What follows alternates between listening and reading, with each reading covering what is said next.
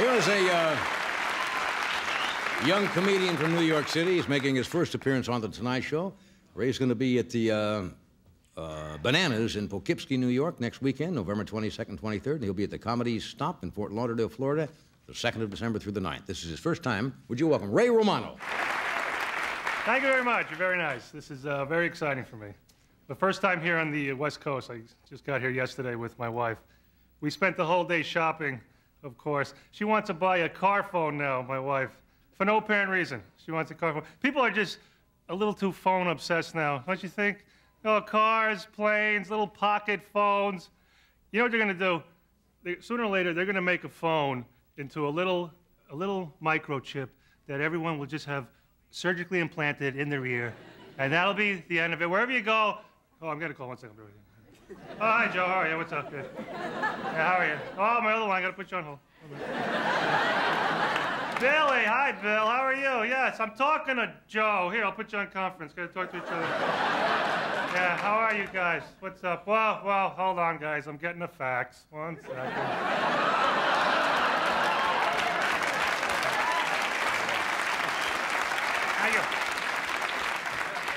So all day we were shopping.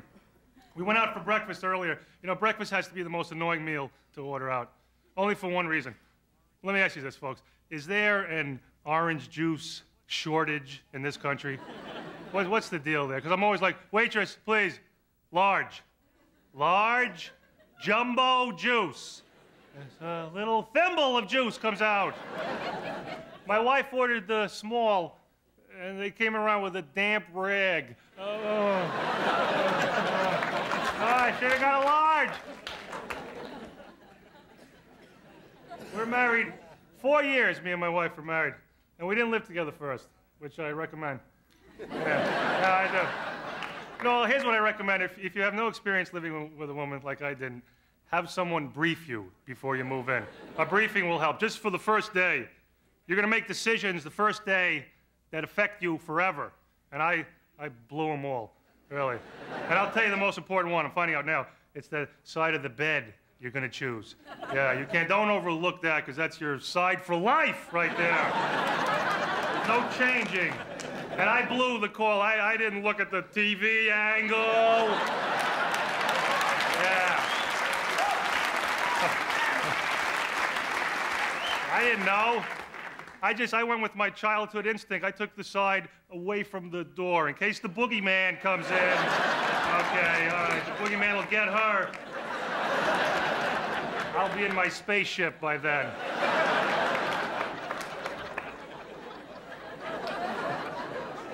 We have a baby now, too. We're proud parents. We have an 8-month-old daughter.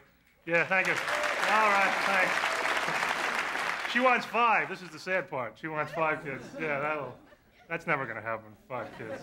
How can that? We're not even going to have sex that many times again, to be honest with you.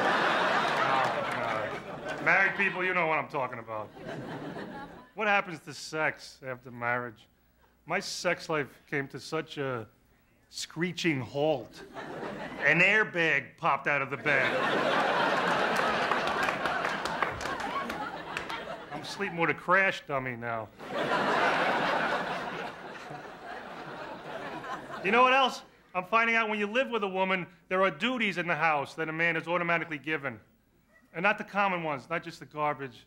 There's little obscure ones you find out as you go along.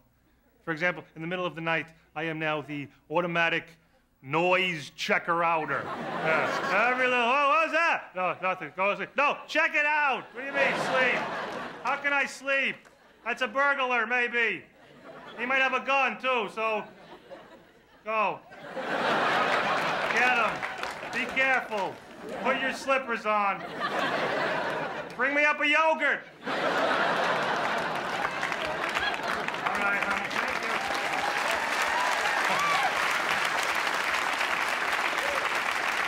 I'm the noise checker and the bug killer. I'm the bug killer. Why? Why do women think men like bugs? You know, like bugs. I'm squeamish. The other day, my wife screamed. I ran up to the bathroom, and this thing frightened me, really. I've never seen a bug that large. It was gross. And we have a clean bathroom, okay? My wife wrote that. Yeah. Yeah. I need a disclaimer in there. But we had a huge bug. Even for New York, it was huge. It had graffiti on it. It was incredible. Yeah. Oh. And she's hysterical. Oh, kill it! Don't look, kill! And you don't kill. You don't just rush in and kill a bug like that. You have to plan it out. What if I swing and miss this guy? I don't know if he has the gift of flight, for one thing. All right? I'm not ready for a kamikaze bug. Then she tells me to spray it. Women think any aerosol can kill a bug. Yeah. She says, use deodorant. I've killed bugs with deodorant. I'm trying to kill a monster with deodorant.